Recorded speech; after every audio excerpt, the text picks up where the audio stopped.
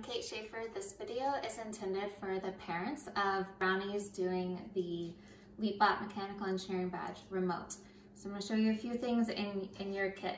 So the first one what we're gonna do on the badge is build a little LeapBot, and then we're gonna test how it leaps, how tall.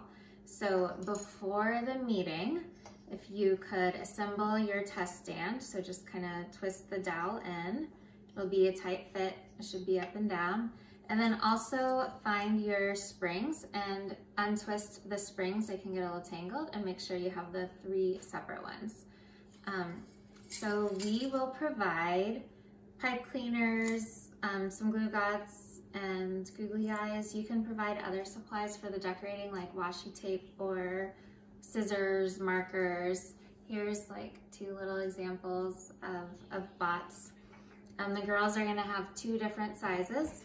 The most important part of decorating is that you do not cover the hole in any way, because that's how we're gonna test it.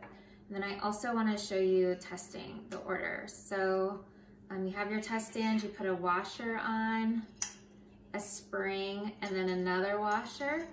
And then to test how well the LeapBot, it works well, and your girl will be able to do this, but if she struggles, you can help her in person better than us through the Zoom.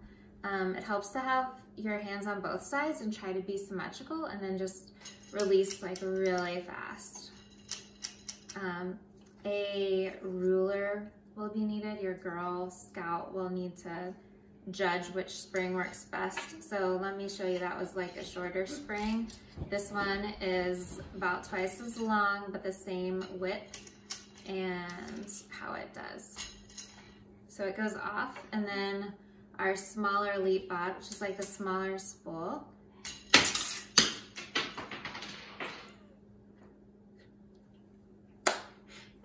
And there we have it. That's testing.